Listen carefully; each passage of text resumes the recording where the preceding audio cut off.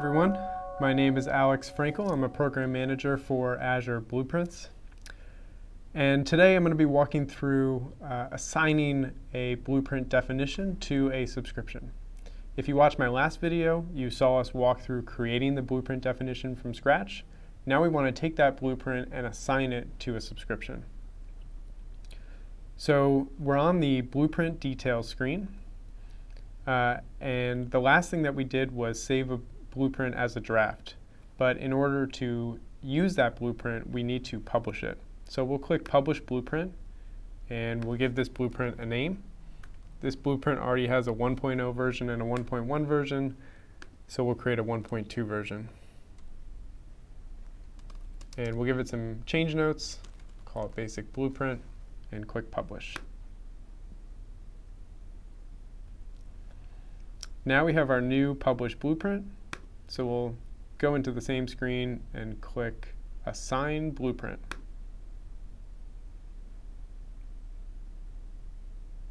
Once we're on the assignment page, we have a few fields to fill out in Basics, and then we have some fields to fill out for our artifact parameters. So first thing we need to do is decide which subscription we're going to assign this blueprint to. So we'll open up this drop-down, and these are all the subscriptions that are within the management group where this blueprint is saved. In other words, these are all the subscriptions that are eligible to be assigned. So we'll click this Contoso IT subscription. We can leave the default assignment name. We have a location here. This is a location that we use for something called a managed identity.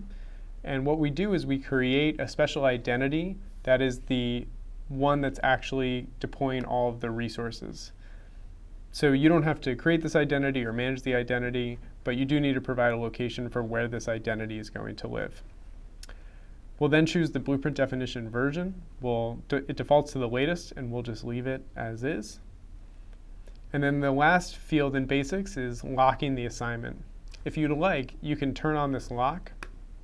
And what that's going to do is, after the resources are deployed, we will add a lock to it, and that will prevent anyone in this subscription from modifying those resources.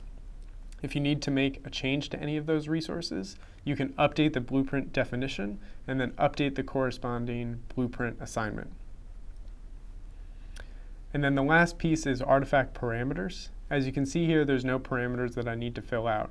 But if there were any parameters, for example, if we didn't specify the name of this resource group, we would have to fill that out now before we could assign the blueprint. But everything is already filled out, so we can just click Assign. By clicking Assign, we'll start the assignment process. And when this returns as successful, that means the process has been started. Now, all these resources will still need to get deployed, and that will take a few minutes. So we'll check back when this blueprint is finished being assigned.